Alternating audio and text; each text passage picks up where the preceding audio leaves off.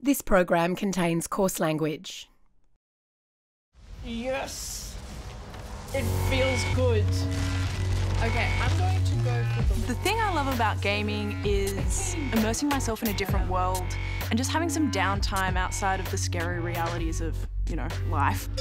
I love how you can connect with people and how you can build, you can create, you can build whatever you want and you can just connect, have fun. Millions of Australians play video games every day. The video games industry are in the business of manufacturing fun, and video games are fun for many people, but for a small percentage of people, it can be misery. Gaming has become a global business worth around $175 billion US, more than Hollywood and the music industry combined. Modern game designers, they want your time and they want your money. More money and more time. Some of these larger game development entities, some of the big players in the mobile video game space have just gone, oh my God, this is a license to print money. For some players, switching off can be a struggle. And it's not just kids. You become so immersed in the game world and what's going on that is your world and that's your priority. I know I was manipulated by the game. I could see it was manipulating me, but I was still participating. Tonight on Four Corners, we investigate the business of video gaming. We'll examine how some games are being deliberately designed to extract maximum time and money from players. And we'll reveal the psychological tricks being used to keep gamers hooked.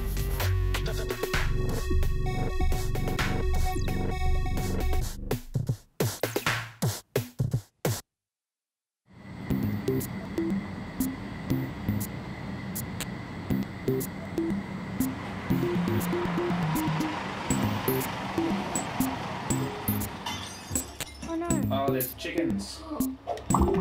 Hey! The kids' homework is done and dinner is over. For the Jackson family on the outskirts of Melbourne, that means it's time to start gaming. Oh, I'm so lucky. Are you breaking all the... Yes. I think it's one thing that means a lot to me because I have so many great memories of it, and it's one of those things that's it's like a hobby. It's really important to you, and you think now if you ever stopped, your life would end because you don't want to stop. Ivy is 10 years old. Her favourite game is Minecraft, one of the biggest selling games of all time. Since its release a decade ago, it's made an estimated $3 billion US. You can create, you can build whatever you want, and you can just connect, have fun. With enough coding skills, you can create mini games. You can make things walk forward. Screen time can affect you. You can get addictions, and that can become a serious problem. But at the same time, I kind of wish, why do addictions exist? Why can't we just play? Why is looking at a screen for too long bad for you? Like, I know why, but why does it have to be? It's kind of weird to not see someone on a computer or playing a game. In the same way that some families go camping, we play video games. Ivy's sister Lillian is 15 years old. She also plays Minecraft and is trying to build up an online following of people who watch her as she games. Okay, that's one way to stream. Look at that. Gonna set up another one, I guess. So I stream on the platform Twitch. It's like a live stream of your computer screen to whoever clicks on it. Like, I watch a bunch of YouTubers who also do it. It looks like they're having fun. Why not? I like being able to connect with my friends and other different people, and the gaming community is just a nice place to do that after school and on weekends. Their brother Jay is 13 and loves a game called Roblox. It's free to download, but encourages players like Jay to spend real money on a virtual currency called Robux. Roblox Corporation was recently valued at $38 billion. This is the avatar shop where you can buy stuff for your avatar. I really want to buy is the Violet Valkyrie, but it's 50,000 Robux and I don't have that kind of money yet. And do you know how much 50,000 Robux is in, like, Australian dollars? Not really, but I know it's more than like $100. And what is it about the Violet Valkyrie hat that you want? I've seen it on YouTubers that I watch and it makes their avatar look really cool. People always really want this one and I would like to have it on my avatar too. They're trying to get kids' pocket money off them. So they come and they ask for money. And it's all of these little transactions. Oh, it's just $8. It's just $2. It's just... And it's very, very different to you'd pay for the game and then you'd pay for your subscription to get the extra stuff, to all of these little microtransactions of just $2 that add up before you have any idea how much you've spent. The children's mother, Nae Jackson, has been gaming since she was a child. For years, she dedicated her life to a multiplayer fantasy game called Rift, where players join together in so-called guilds. They're teams of players from around the world. I think the ultimate kill that I made with my original guild was a giant octopus. And we spent months killing a giant animated squid. But it was amazing. And the feeling of achievement, the sense of achievement when we finally killed it, and we killed it on our own. We didn't recruit any semi-pro players in to help us kill it. We did it ourselves. It was amazing. And just the cheer that went up when we finally got that kill and the little scroll across the bottom, achievement unlocked. There's nothing like it. Like, it's still, there's no team building like killing a giant squid. How many hours a day were you spending on Rift killing a giant squid? So during an entire day, you could easily do 8 hours on a raid day, and there would be 2 to 3 raid days per week. Nae would regularly play through the night. Getting the kids to school on time the next morning was definitely a problem. I was really tired. I was often tired, and I'd fall asleep accidentally, and once I missed a school pickup because I was asleep, because I fell asleep being tired. You know, the school would call, you know, where are you? It's only a couple of minutes down the road, so I just nipped up and got them. I remember putting my sister and brother to bed and tucking them in and everything, and then Mum would come in when she got a break. And that was just kind of how I guess I grew up from about 7. I just remember it almost always being there. Gaming for 8 hours at a stretch took a toll on Nae's health. She ended up with stress injuries to her hands. I lost a lot of muscle tone when I started gaming a lot. My shoulders would ache, my neck aches, and for quite a while I had problems with my wrists. They would actually seize up, and I actually had to step out of the raiding team of the guild for a while there because my wrist was so bad I actually couldn't game. It would cramp. I'd take painkillers to get through it. And what am I doing to myself for the sake of a giant rock monster or a giant squid? On one occasion, Nae organised her whole family life around a 24-hour binge. All I had to do was prep the food, organise the play dates, and I had to write all the lists down so that I was organised and I could give it 24 hours straight.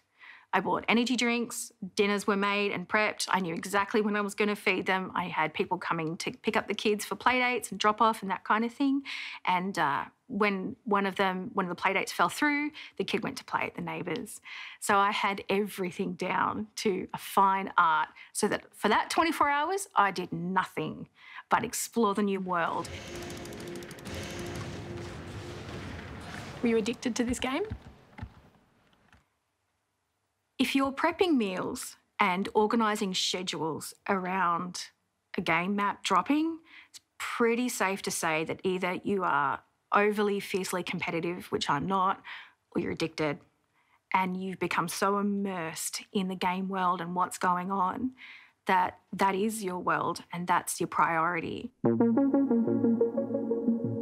Ron Curry represents the booming Australian game development and publishing industry. In 2019, Australians spent close to $3.2 billion on gaming. About 3/4 of Australian play games, and that certainly goes up much higher when we start to talk about younger people in their teens and their 20s. That number gets up around the 90%.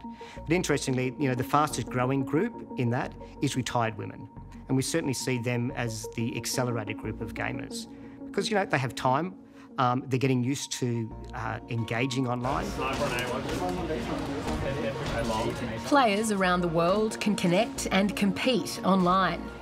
It means that a game is now always underway somewhere for anyone who wants to play. No matter where you are, you have an access to a game. You can have that quick little game when you're at the bus stop. You can go home for that really deep, engaging game by yourself. Or more importantly now, every time we pick up a device, we're not playing alone. And we know this. We know that gamers don't play alone anymore. They prefer to play with a friend or a whole series of friends.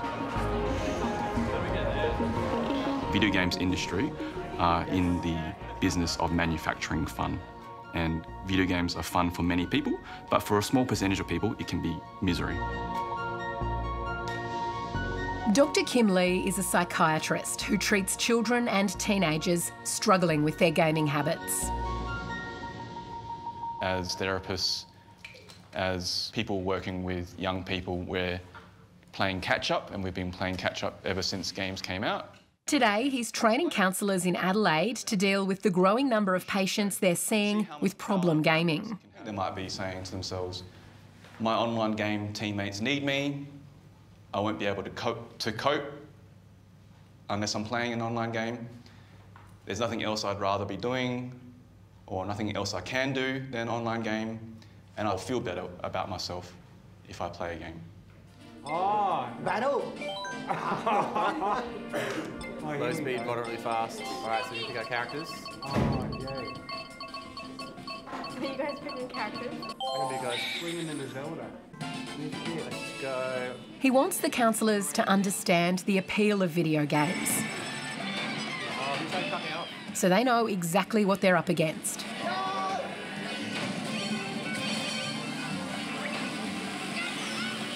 The main reason why I brought in the Nintendo Switch and played Mario Kart with them is to show them how polished video games are now today, and to explore with them what they found fun about the game and how they felt whilst they were playing the game, because different people play for different reasons, and the best way that I could show that as an example was to get them to actually do it and hear the sights and sounds. And as you can see from today, it sounded very much like a poker machine. It's like all these rings and bells and lots of flashing lights, and it's very exciting. People got really invested into it. This is the study from the... In 2019, the World Health Organization classified video game disorder as a behavioural addiction. And the government... And it's characterised by a loss of control over your gaming time, priority over other activities for video games, and then you get negative consequences because of the amount of time that you're spending playing video games. Psychologist Dr. Daniel King led a recent review of 53 global studies, which found 2% of all players had gaming disorder. That's potentially tens of millions of people worldwide. The gaming industry often expresses opposition to this notion of problem gaming and gaming disorder on the basis that many people, millions of people, enjoy games. They do it to socialise, they get some other personal satisfaction. But that does not invalidate the phenomenon of gaming disorder. The fact that it's an activity enjoyed by millions, we could say that about many other recreational activities. We could say it about gambling, but we know that many people do have a problem with gambling, and we know that many people have a problem with their gaming. Just to say there's a gaming disorder may just be a little bit too lazy. It's too easy to say they play too many games, therefore they have a problem. What we're saying is we'd like to understand, is there an underlying reason why people are playing too long? Sometimes it's just they play too long. Other times there's social issues, there's depression issues, there's other medical issues, there's other familial issues that just make them, drive them to play the game as an escape from something else. Internet gaming disorder was highly associated with panic disorder, separation anxiety and depression. I'm seeing families being torn apart. As a psychiatrist, I see a lot of children who are presenting in distress, self-harming, having thoughts that life isn't worth living. I have had paediatricians refer children to me who have been soiling themselves, and the paediatricians will do all the tests, physical examination, all the imaging, do all the investigations, and they can't find any physical cause for a young child soiling themselves, and they'll refer them to me, and the child will come to my office. I'll ask them, what are you doing when you're soiling themselves? They'll tell me they're playing a video game and they can't stop.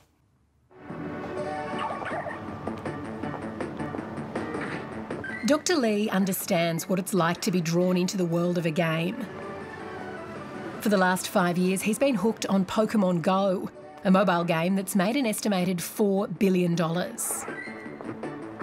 It's a good way for me to just mind-numbingly escape whatever stresses I have in the day.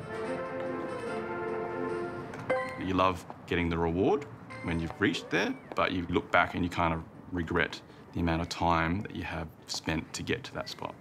And you wonder how else I could have spent my time in a more worthwhile way. Dr. Lee knows how hard it can be to quit a game. And I've gone through at least 2 different 90-day detoxes. So my first ever self-imposed detox with the help of people using forums online, journaling my entries, I tried to quit Pokemon Go. And within the first week, I failed. I relapsed because the game offered me an opportunity, a reward I couldn't simply refuse. I've been waiting for this particular reward for a long time. And so I relapsed. The other reasons why I relapsed was my teammates, they kept messaging me, telling me to come back and play. The problem is once the flow of rewards has started, how do you stop? Your personal life starts to exist in the game. So you're meeting friends in-game, you're making friends in-game. Yeah, it's all about, running around in the games, doing adventures and killing creatures and whatever you want to do. Psychology student Rob Lemming has been gaming his entire adult life. He became hooked, losing himself for weeks in blockbuster games like World of Warcraft and Assassin's Creed. I would wake up, I would do essentially the basics, borderline get dressed if I had to, put a bit of food in my belly, definitely make a coffee, usually a strong one, and sit down and start playing. And at that point on, everything in the day revolved around the game, or what I was doing. When I was deep into playing World of Warcraft, my partner threw a term around at the time which I found hilarious, but it was pretty horrifying. She said she was almost one of the widows of Warcraft, describing herself as one of the partners of a couple who was out in the cold while the other half was engrossed in this game. The idea of these games is to get people far more hooked into the game, more immersed into the game, getting them to spend less time away from the game and feel much more invested in the game as they make progress through it. Rob sank into what gamers call grinding, the repetitive play required to progress through some games. Like, I remember one game playing, I think it might have been Assassin's Creed. One of the Assassin's Creed series, there's a lot of them. I spent days jumping around rooftops in some ancient land collecting feathers. And I'm sitting here now and I'm going, huh? What for? They didn't, maybe they gave my character a new sword or something, but they didn't, the game didn't depend on it. It's not a Assassin's Creed fight for feathers. Round 1, your turn. In many games, players can avoid some of the grinding by paying real money to progress more quickly. It's known as pay to win. The pay-to-win model is pretty much as it sounds, that two people can play and they can follow the same set of rules of progression to get better. So we could both start at level 1 and we could keep playing the certain amount of hours and depending on our skill level, perhaps slightly faster than one another. Or you or me could just spend some money then and there and get all the advantages that come with having progressed. So games that are pay to win are games that are asking players to spend some money to buy things that are not just cosmetics in the game, just to make you look cool, just like shoes, the skin that you want to have in the game. But you pay to have specific abilities or to have a specific weapon that's going to give you an advantage in the gameplay. So typically gamers hate that because they want it to be fair. And pay to win is not very well regarded. Dr. Celia Hodent has helped design some of the biggest games in the world, including Fortnite. She uses cognitive science to understand the gamer's brain. You don't want to just think about revenues and think about profiting at the expense of players and their fun and their best interest. So to me, it's really an ethical consideration, and the line is a bit blurry. Persuading players to pay money for advantages and extra features is now a key part of the gaming business model. These payments are known as in-game purchases or microtransactions. At their core, they are a moment within a game where a player is asked to purchase something within that game, either with money directly or via the purchase of in-game currency that then allows you to purchase the item. Green Senator Jordan Steele-John is a keen gamer who has investigated in-game purchases. Now, the item may make your character look different, it may help you advance easier within the game, it might make you stronger or invisible or those kind of things, but at the heart of it, it's a moment where a player is asked to expend an amount of money to gain some kind of advantage or difference within the game.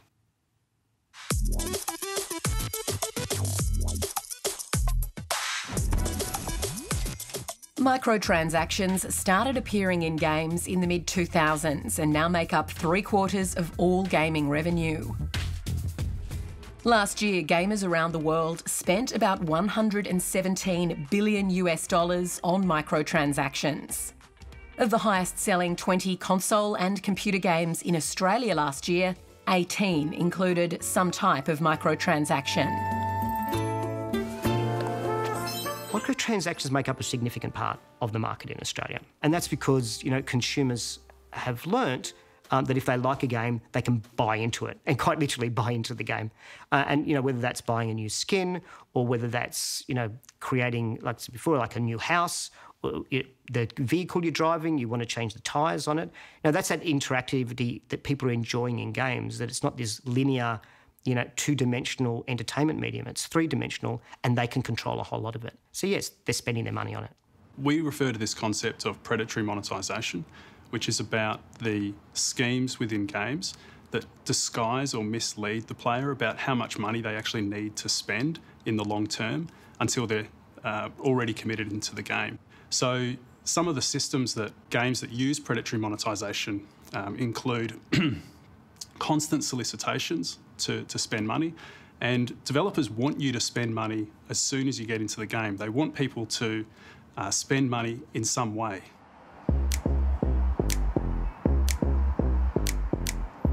I've always been a gamer, but I also delved into some cosplay, which stands for costume roleplay, and you dress up as fictional characters. And so that was another way that I expressed my, love for gaming and pop culture in general. Laura Gilbert is a passionate gamer and streamer, playing character-driven epics like Batman. Hello there, General Kenobi! Welcome to Streams. She's one of many gamers becoming disillusioned with how focused gaming has become on microtransactions and profits. Manius is here, Sawilo is here, Sammy is here. There's a game that I love playing, and it's actually directed at quite a young market, like primary school kids. And the amount of small money grabs that they try to make, you get this out, this other colour, you can be characterise this, and I want the cool outfit, but oh, I've got to ask mum for the credit card, and then how many small transactions do you need to make?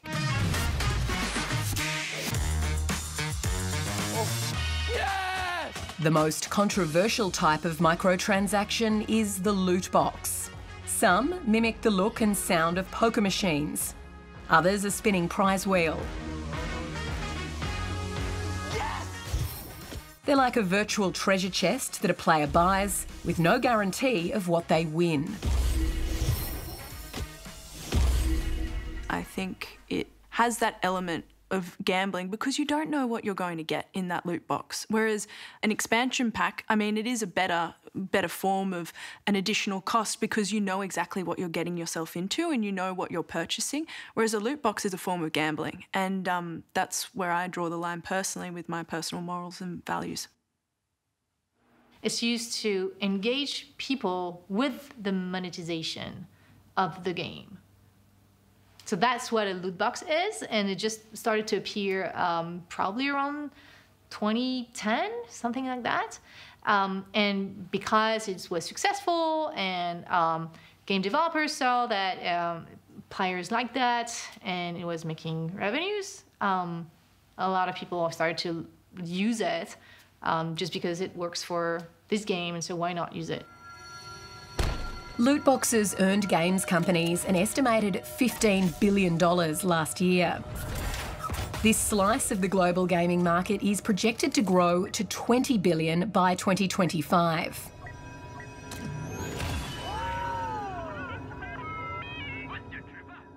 We do know that the psychological mechanisms that many loot box systems operate on are very similar to other forms of gambling. And we do know that a disproportionate amount of the revenue that loot boxes draw comes from players that score highly in terms of problem gambling symptomology. Psychological scientist Dr. James Saw analyses how video game design affects behaviour and has conducted several studies into loot boxes. We are talking here about potent psychological mechanisms, and not everybody has a background in human motivation or human psychology, so they won't necessarily be aware of these things. Yes, it's possible that these mechanisms can influence players' behaviour without players being explicitly or consciously aware of those pulls. I think we need to help gamers understand what's going on under the hood. The concern is that we are enabling particularly young people or people in vulnerable situations to come into contact with the basic mechanisms of gambling, particularly pokies, at very early ages and in contexts where they might not be aware that that's what, in fact, they are coming into contact with. The games industry defends loot boxes, saying they're no different to a Kinder Surprise. As young kids, we love to get a lucky dip, or Pokemon cards or Kinder Surprises, and that mechanism is a similar mechanism to what's in loot boxes. I don't think they're similar to gambling. With a loot box, you are investing money to get something back. You always get something back. Whatever you get, you can use in your game. Now, whether it's something that you really wanted to play in your game or it's something that's less than what you wanted, it's still something you can play in your game. I think loot boxes are different to a Kinder Surprise. I think when somebody buys a Kinder Surprise, by and large, they know what they're getting. They're getting some chocolate and they're getting a little plastic toy. In loot boxes, you buy a game and there's a reward mechanism in the game. You don't buy the game for the reward mechanism, but the reward mechanism's there. You purchase, you purchase access to this reward mechanism and you get a random outcome that might be very valuable or might be not at all valuable. What was the Senate In 2018, Jordan Steele-John led a parliamentary inquiry into the potential harm of loot boxes. Well, we gathered really great evidence during the course of that Senate inquiry from community, from academic experts, from people particularly within the independent development space within the video game industry here in Australia. And it was pretty compelling and quite clear that these loot boxes, particularly when they meet the psychological definition of gambling, pose a real risk to kids and to vulnerable people. And that there were some really clear steps that could be taken to support the community to know exactly what they were playing and buying into. The inquiry acknowledged widespread concern that loot boxes could normalise gambling and cause harm. But after lobbying from big players in the games industry, the only recommendation was for the federal government to conduct another review into loot boxes. I believe that the major parties rejected stronger recommendations because of the influence upon them by the gambling industry in Australia. I mean, ultimately, what we heard from the community and from academic experts, people that work in the video game industry, is that at the heart of the loot box exists the same mechanisms that exist at the heart of the poker machine, and that those mechanisms are predatory, that they exist to trigger addiction and compulsive, continual use. Senator Jordan Steele-John told us that loot boxes were, and I'm quoting him, akin to putting a child in front of a poker machine. Do you agree with his assessment? No, I don't. And I've had this conversation directly with him. And I actually had this conversation with him at the Senate inquiry that he called into loot boxes, which we had a very big part in. That inquiry came out and said that, first off, there are different styles of loot boxes, so they're not all the same. And secondly, that the government would continue to monitor it. But at the time of the inquiry, didn't believe that there was a big enough issue or that there actually was a link between gambling and loot boxes. Countries like Belgium have banned loot boxes outright. China has required odds disclosures, so gaming companies have to be open with players about, well, these are the odds of getting this valuable type of reward or this other. Other countries are focusing on consumer awareness campaigns and consumer information, but as yet I've not heard of Australia's intent to regulate.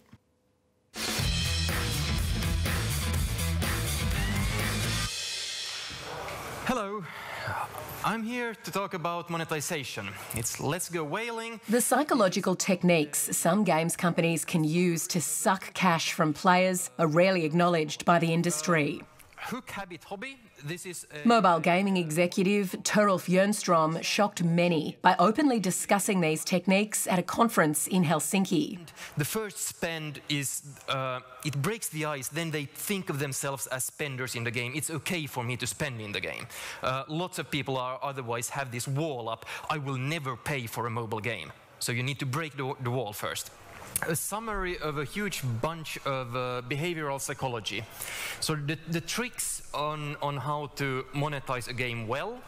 Some of you will probably be slightly shocked by all the tricks I have listed here, but I'll leave the morality of it out of the talk. We can discuss it if we have time later. He doesn't give a fuck. That's basically what he's trying to say. Gamers responded angrily when they saw the talk posted online. Let's just talk. Yeah, all right. Let's get on with the show.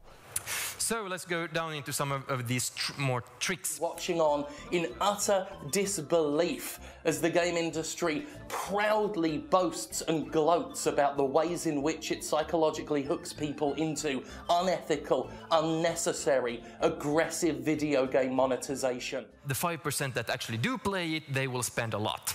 I love this medium too much to let shit like this be normalized. You can have a game where you just progress by grinding, or you can pay. Someone in the game industry discussing monetization. It's a very sensitive subject. If you work in a big company, I don't think they'll let you do it. So the only reason I could do it was because with a friend of mine, we had our own company, and there was no one telling us what we can and cannot do. We need like 200 against 100 lost. Toralf Jönstrom says players need to know the reality of the industry's business model. If you're going all in for making as much money as possible on them, that I do think is dishonest and unhealthy.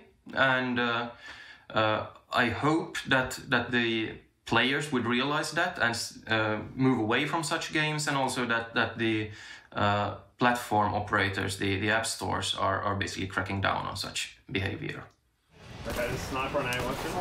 With the rise of artificial intelligence and data collection, games developers are getting even better at exploiting players. Many of these games are using machine learning.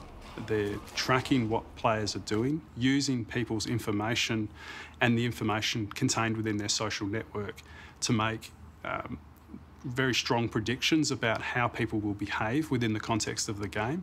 So I think we're already at a point where the games have become extremely sophisticated, and in some ways players are not always aware of how much the game is actually playing them.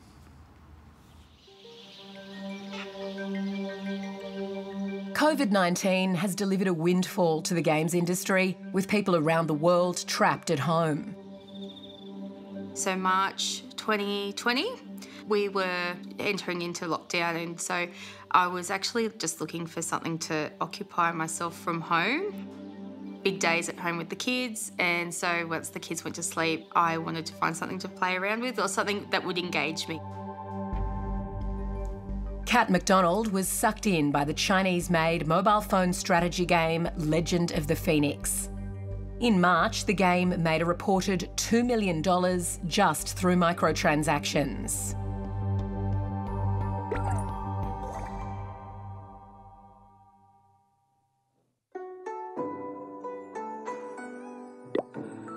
When I was playing the game in the earlier days and I was paying money to be part of the I'd find myself in one of the top ranks or winning a round. I think I won one round.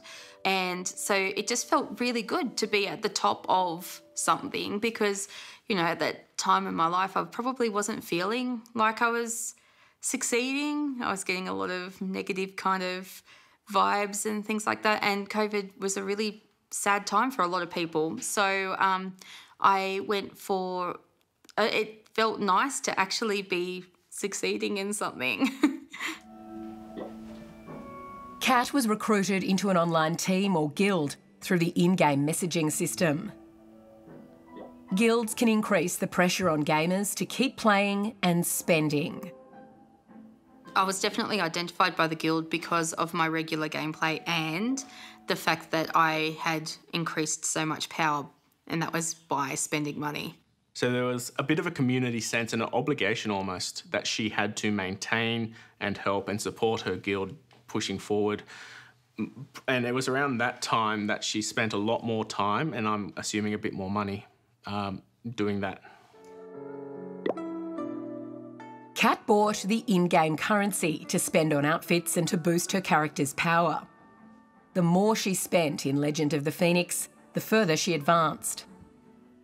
The intent behind an in-game currency is to change the psychological value of money that's been spent on the game, and game developers will sometimes use multiple currencies to make it difficult for players to keep track of how much they're spending. Kat was so immersed in the game, she lost track of exactly how much she'd spent. I had thought that it was around the $2,500 mark, and it just took a little bit of digging because I wasn't sure how to work out an itemised account, because on your bank account it just says Apple, so it could be Stan or your Netflix subscriptions or whatever.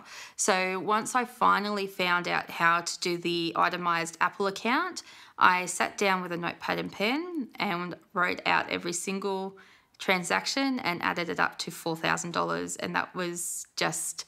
Every time I kept adding it more, I'm like, it can't be that much, it can't be that much, but it was, and it was really mind-blowing. How did you feel when you came to that final figure? I felt a little bit sick. I felt a bit scared to tell my husband because We share funds in our house, so I felt like that was money that the family could have spent, and I hadn't even noticed that I'd spent any of that, anywhere near that much. And I went, wow, because she'd been playing it for a long time. And the fact that she'd only just realised how much she'd spent on the game, I wasn't angry, but it kind of hit me and went, wow. If she hadn't been checking that, could you imagine how much more she could have spent? Hey, Lewis, can you put some yellow on this? I know I was manipulated by the game. I could see it was manipulating me, but I was still participating because it was still giving me that dopamine rush when you're like, oh, I got all this free stuff, or you find yourself in the top 10 of the ranking and you're like, well, that was money well spent. It's not really. It's my paper. Oh, awesome. Oh, awesome. Modern game designers, they want your time and they want your money. More money and more time. So the more time they get from you, the more money they're going to get from you, and the bigger their back end is going to be. There are adults who spend too much on video games, as there are adults who spend too much on a whole lot of other activities. So what is being done to protect those people? There are warnings throughout the game which will actually trigger a warning that's saying, you know, you have spent too much money or you are spending too much. Are you sure you want to spend this?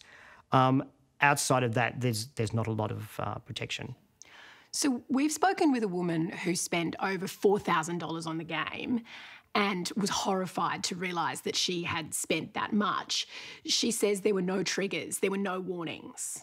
Yeah, and again, it's hard to say, you know, if we take one instance of someone spending $4,000, which is a lot of money, although there are people who would spend $4,000 happily over a year, on a video game, which they budget for, and that's part of their entertainment budget. But with the array of games and publishers and different actors within this market, there'll always be those who aren't probably as upfront as they should be.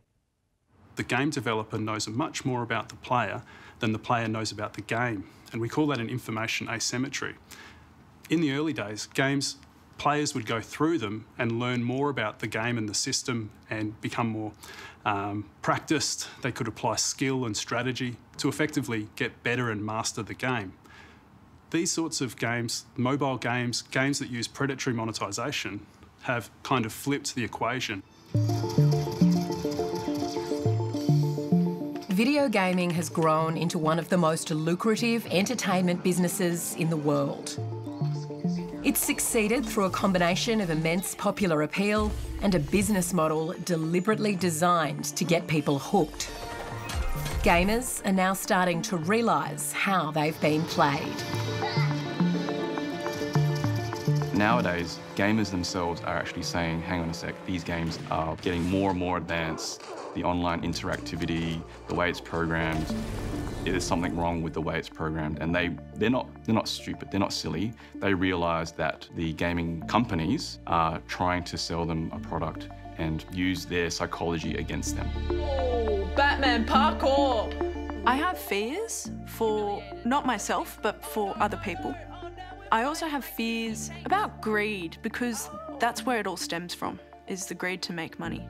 Because they're really sacrificing someone else's life, essentially. Like with any gambling, people, you know, gamble away their lives, and gaming, you know, they'll game away their lives. Gaming is escapism, and gaming is an experience that is supposed to be fun and engaging, or scary if you're into horror and that sort of thing. It isn't something to make thousands of dollars, millions of dollars, billions of dollars off people who aren't really able to stop.